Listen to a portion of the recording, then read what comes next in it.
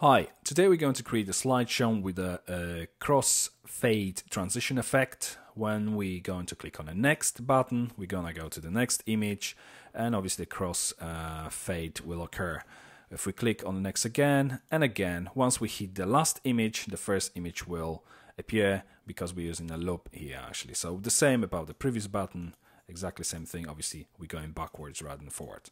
So if we go to our editor, together with the exercise files, you have access to the CSS folder with the blank core.css file, to our images folder. You won't have any images there, so obviously put some images which you will be using within your slideshow. Then we have index.html and JS folder with core.js and the latest version of jQuery at the time of this recording. So if we open our index.html file, you can see we've got some structure of the page ready here. So in between the opening and closing body tags, we're going to start with a section with the ID of wrapper. Now if I scroll up a little bit, in between the opening and closing section tags, we're going to create a div with the ID of container. And inside of the container, we're going to have div with the ID of image. I'm going to close the browser for now. Inside of the image div, we're going to create a few image tags. Now we are going to images, and my first image is o1.jpg. Then we have width, in my case it's going to be 425 pixels, and height 282.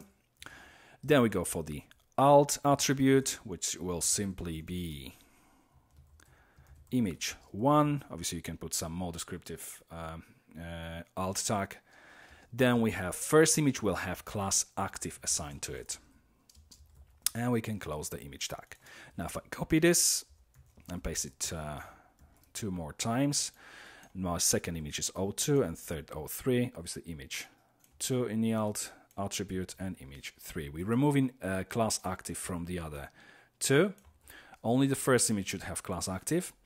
And after our image tag, closing image tag, we're going to create another div with the ID of navigation, where our previous and next links will be placed. So ahref with the hash and ID previous and the keyword previous. Then we have dividing line, and we put another ahref with the hash, and this one will have ID of next and a keyword next. Okay, so that's everything with the structure. Let's go to the next video and start working on our core.css file.